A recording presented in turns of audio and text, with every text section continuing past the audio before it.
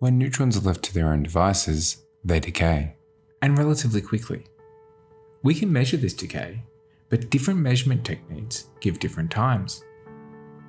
This brings into question our understanding of how and why neutrons decay. The results from this latest measurement hope to help solve this problem. But does it get us all the way there? Let's discuss it. A neutron is one of the three types of particles that make up an atom.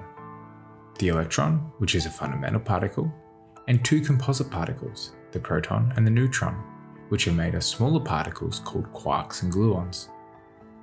When bound together in atoms, these particles are incredibly stable, staying in the same state for more than the lifetime of the universe.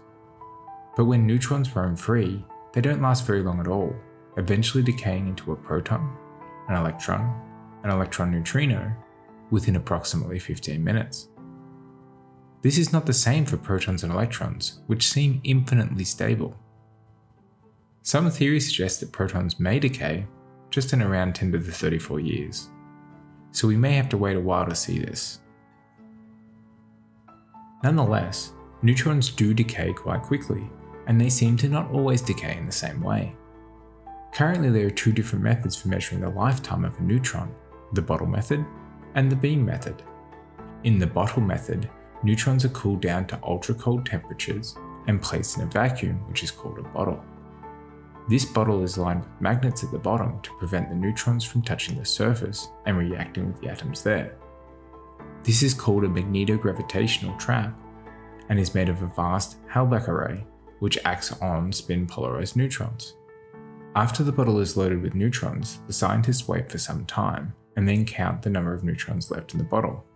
In this way, they can determine the lifetime of the neutrons. In the beam method, neutrons are placed into a beam, and then the number of electrons and protons that are made from the neutrons decaying is detected. And these two methods give different lifetimes, with the neutrons in the beam having on average a lifetime that is 10 seconds longer than when measured using the bottle method. This has been very perplexing, as the difference is well beyond noise. In order to solve this dilemma, we need to measure the lifetime with even greater precision. This latest measurement using the bottle method has just made a huge improvement in the noise, finding a lifetime of 877.75 seconds with an error of less than a second. And this still shows the same difference in lifetime to the beam method.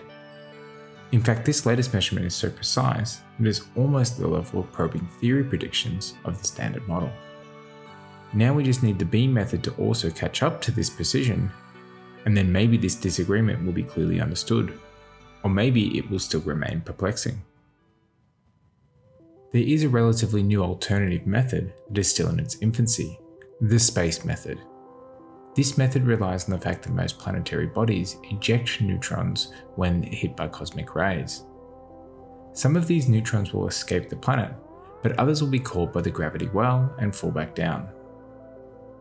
By comparing the number of neutrons and protons that are detected in the atmosphere, an estimate for the lifetime can be made.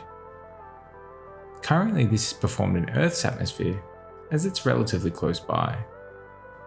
But ideally, we'd use another planet, like Venus, which has an atmosphere that absorbs a lot less neutrons.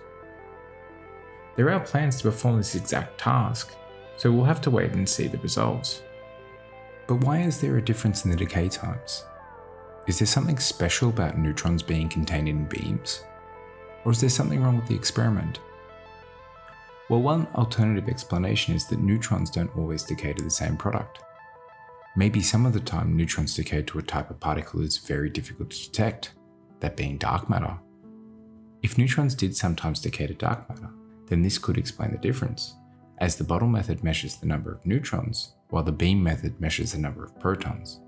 Thus, the beam method may miss some of the neutron decays. This would be very interesting if this turned out to be accurate. Either way, currently, we are at the level of measurements now that we can start to probe new physics without the need to smash particles together at massively high energies like at the LHC. This is very exciting, and hopefully we'll be able to see more exciting results soon. Thanks for watching. Have fun. See you next time.